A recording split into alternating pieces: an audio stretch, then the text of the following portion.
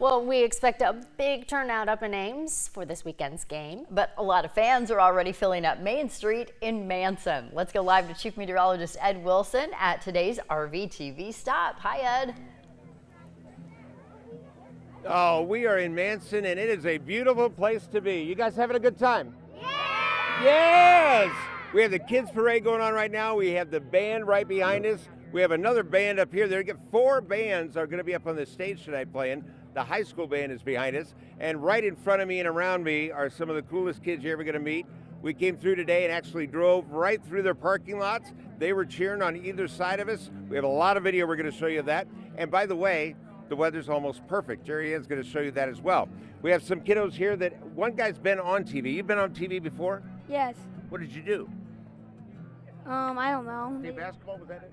Yes. Yeah, state basketball. This young lady has not been.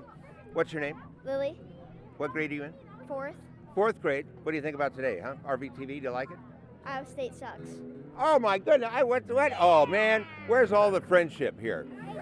They all get along, I think. But game day, they're going to pull out the stops, that's for sure.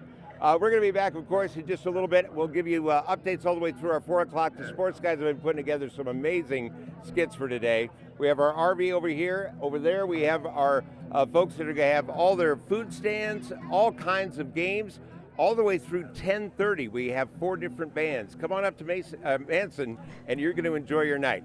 We'll be here to show you all of it if you can't.